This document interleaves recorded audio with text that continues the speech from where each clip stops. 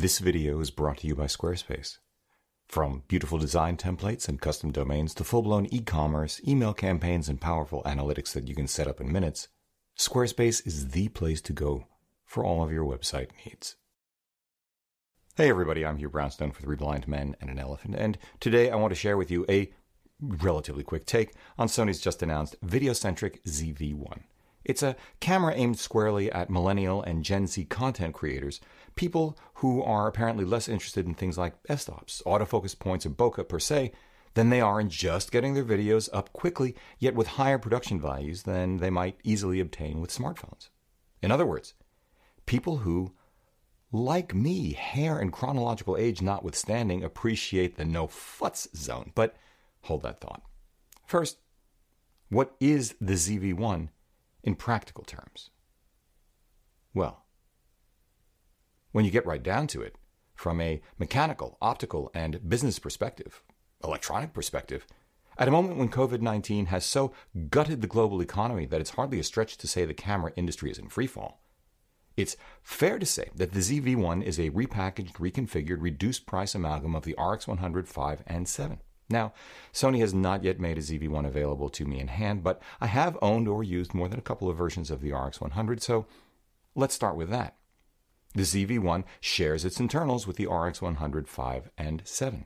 Same 1-inch sensor and processor, which punch way above their weight class. Super crisp 4K recording, S-Log 3 and 2 HLG, though only 8-bit 420, which is fine, more than fine for its intended purpose and audience. Burst rates for stills up to 20 frames per second, which is incredible. Video frame rates up to 960 frames per second, though image quality is severely compromised at that point. I wouldn't recommend it. Still outstanding autofocus, including IAF and real-time tracking. Same active steady shot as the 7 in 4K, combining optical and electronic image stabilization at the cost of a 1.2x crop. Manageable at the wide end, but only just. If you shoot selfie videos at 4K by holding out the camera at arm's length, that full-frame equivalent field of view that used to be 24mm is suddenly that of a 28, and that's pushing it. Speaking of field of view, the ZV-1 ostensibly sports the same lovely little built-in zoom lens also found in the 5, which also punches above its weight class. It's the Zeiss Vario Sonar, nominally 9.4 to 25.7mm, with a variable f1.8 to 2.8 aperture, the full-frame field of view and depth of field equivalent of a 24 to 70 f5 to f8, give or take. Though is it really? At least in the press photos, the ZV-1's lens isn't quite as wide as the 5's. So I'm not sure it's the identical lens or optical formula, though a difference of half a millimeter is pretty much like the difference between, say, Sony's full-frame 24mm and the Zeiss Batis 25. At least as far as field of view is concerned, at least in 1080, because at 4K with that crop, if it's 9.4mm and not 8.8, the ZV-1 offers the full-frame equivalent field of view of a 30mm, and that's tight. Moving on, same 3-stop internal ND, I think, number of stops to be confirmed, present in the 5 but removed in the 7. Unfortunately, the ZV-1 also shares with both predecessors the same menu system and touch interface. Hold that thought. The body, however, is new. The RX100 form factor has been successfully, in my book, reimagined for video-centric content creators and executed within a fairly short time frame, existing parts bin and budgets, ours and theirs carefully considered, to which I say, kudos, Sony. Product management is a tricky business, and I think they've made significant, if long overdue, changes, along with a couple of interesting enhancements through well-reasoned trade-offs. But before we go into the details of that body, I do want to give a shout out to the good folks at Squarespace and thank them for making this episode possible. With their elegant layouts, click, drag, and drop interfaces, customization tools, and excellent support, Squarespace makes it a cinch for photographers and content creators, really any small to mid-sized businesses in any industry, to have an outsized presence on the web. Squarespace can literally have you up and running in minutes with a beautiful website and custom URL tailored to the way you want to present yourself. They really understand what it takes to build your online identity and grow your business.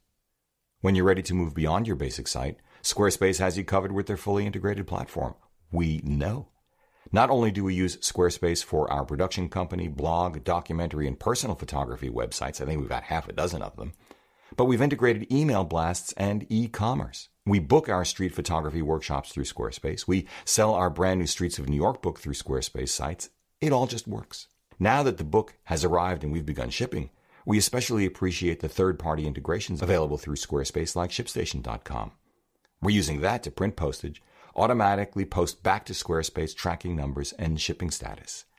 Less futzing. So, hop over to squarespace.com/u for a free trial and get 10% off your first website or domain purchase when you're ready to really give it a go by using the discount code HUGH. Again, that's squarespace.com/HUGH and discount code HUGH at checkout. Thanks, Squarespace. Okay, the new body. The video record button is now where it should be on the top plate and big. Yay! Every single time I've used an RX100, I've been unhappy about that tiny flush-mounted, kitty-cornered record button. The rear panel is finally in the form of what we might call a traditional flippy screen, as it should be for solo video creators. Side hinge up to 180 degrees away from the body horizontally, tiltable up to 90 degrees, though I don't know if that's in both directions. Which means, unlike the RX100-7, you can use a tripod without losing access to the screen, including their nice little GP VPT 2BT wireless shooting grip. Sony's gone further. They've sought to improve audio quality by delivering a built-in 3-capsule digital mic, which should yield much better sound, but it comes at the expense of the 7's built-in flash, as in, it's gone altogether. Still, conceived as a video content creator tool, I think this is a smart trade-off for the ZV-1, if the new mic performs. Though, frankly, I've never been a fan of onboard mics. I much prefer labs. But if this mic is as effective as the ECM B1M digital shotgun mic I tried with the A7R4 when both were released simultaneously last year, I might have to change my mind. To be determined, though, by the way, the ZV-1 also comes with a detachable windscreen, call it a dead kitty, a nice and useful touch, which reminds me of nothing so much as the one that comes with Rode's Wireless Go. I just hope it fits more securely. The good news is that in either case, the rejiggered body retains the option of a lav like the Rode, or shotgun if you're less dogmatic about it than I am, not only by carrying over the 3.5mm mic jack of the 7, but by retaining the multi-interface shoe, now relocated where the EVF used to be, as in, right, no EVF either. But once again, given its purpose as a video creator's tool, I think it's another smart trade-off.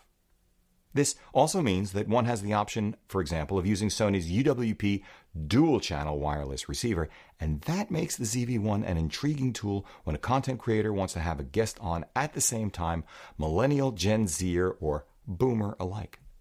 Sony also managed to add a front-facing tally light, which is very nice to have.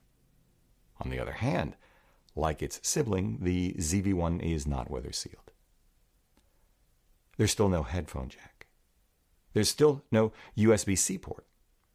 I understand the small real estate available for these things, but these are just some of the things that lead me to conclude the ZV-1 is a kind of one foot in, the other foot out kind of product. We will speak more about this.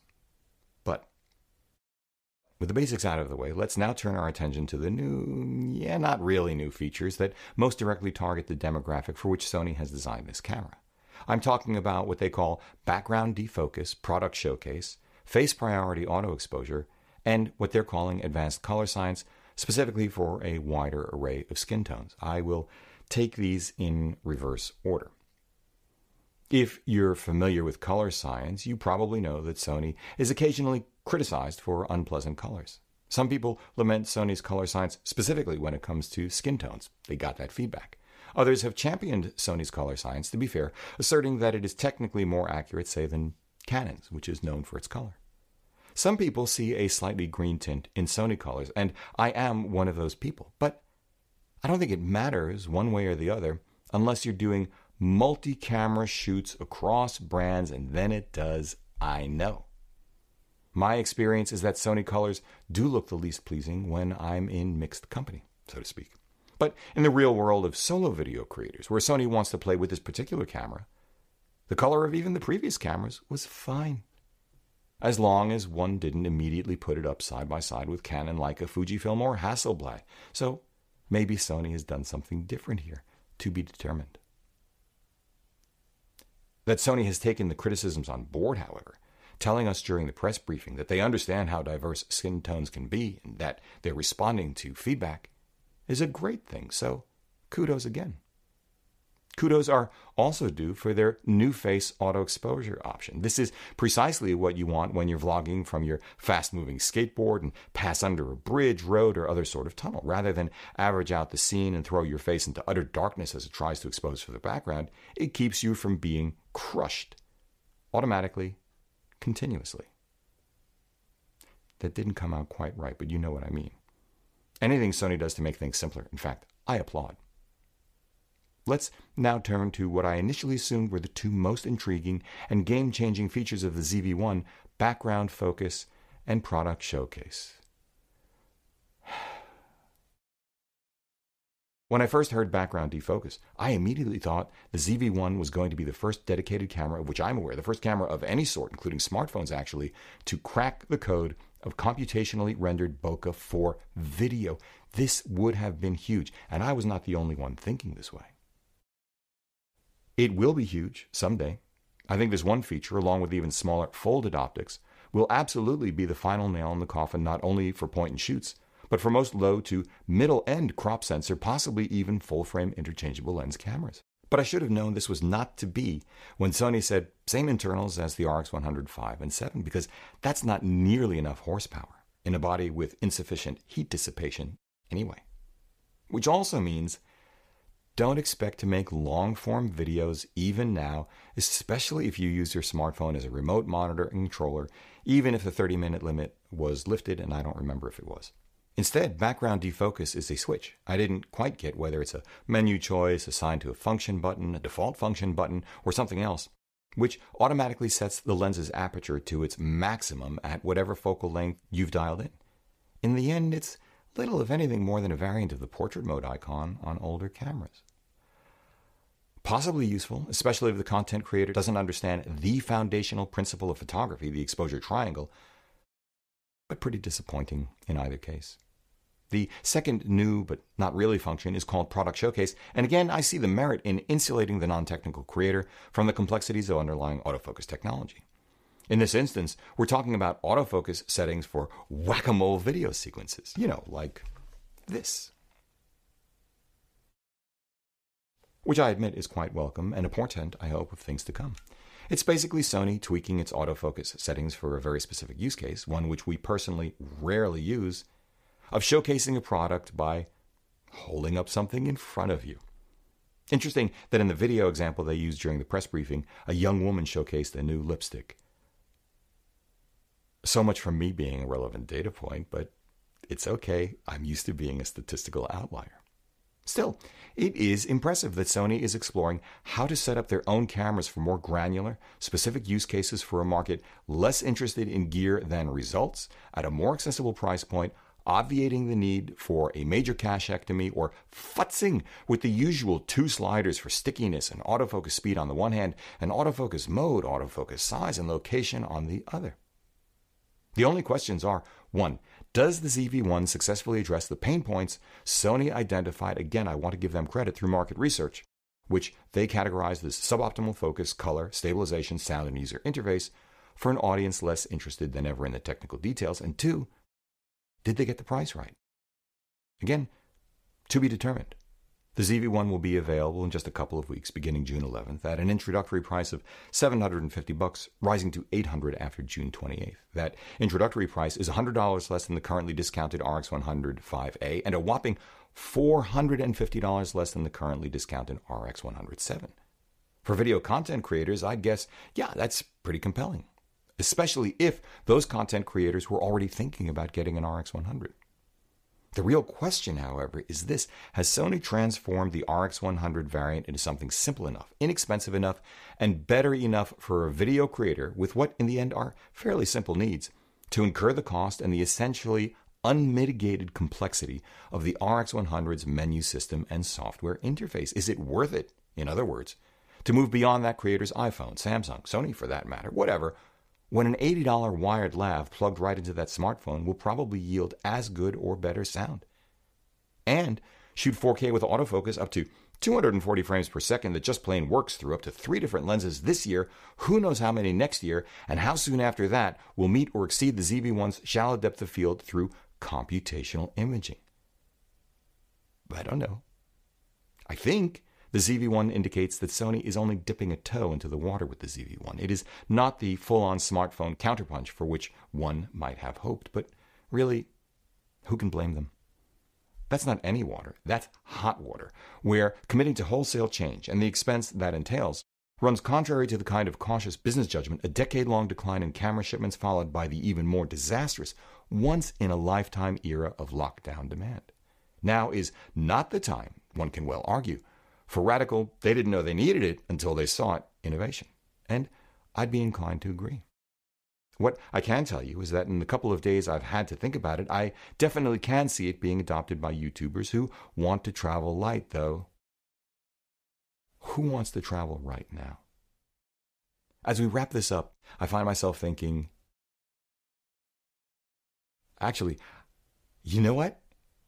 I'm thinking the ZV-1 is Casey Neistat's Canon 80D 2020 style, a 1-inch mirrorless body with integrated zoom for mobile, energetic YouTubers that is smaller, faster, lighter, simpler, better autofocus, better video, better frame rates, blah, blah, blah, blah, and keeps the flippy screen. And when I think about this, I see the ZV-1 as Sony's tacit recognition that those of us who can't afford an 80D or 90D body and lenses, or an A6000 and lenses, who in either case don't want to carry that weight, don't want to deal with that complexity, don't have to. Don't need APS-C, certainly don't need full frame. Within 3 years, most of us won't want to. In fact, this is already old news. This is not rocket science. We're already there. Thanks again to Squarespace.com for making this episode of Three Blind Men and an Elephant possible. For all of your website needs, if you're a small or mid-sized business, a solopreneur, Squarespace is the place to go. Get your free, no-strings-attached 14-day trial at www.squarespace.com/u. And if at the end you decide you really love it and are ready to go for it, save 10% by using the discount code HUGH at checkout.